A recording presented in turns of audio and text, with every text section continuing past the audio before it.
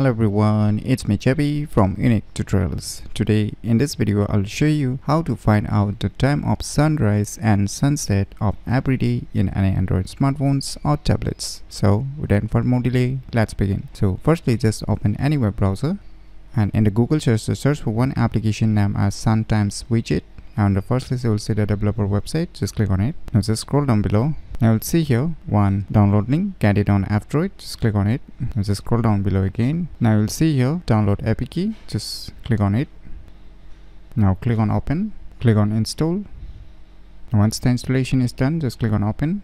Now just click on next. Click on next again. Click on next. Now just enable the location. And now just click on this get location. Click on while using the app. Now here you can see one icon. Just click on it.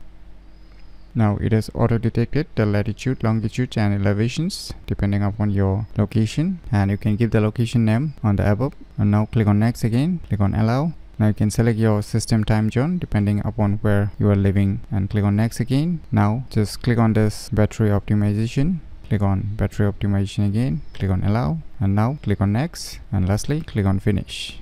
Now you can see here the sunrise and sunset for my respective location is this, and below you can see here the moonlight times also. And if you click on the three dot icons on the right top corner, you will see more options like view date, set time zone, set alarm, moon, sun position, sunlight, solstice and equinox, and world map and half. So by using this application named as Sun Times widget, you can easily find out the time of sunrise and sunset of every day in any Android smartphones or tablets very easily. So if you never known about this cool application, then you should definitely give it a try. So if you find this video tutorial useful, please click on the thumbs like button, and if you're new to our channel, click on the subscribe button. And lastly, thanks for watching.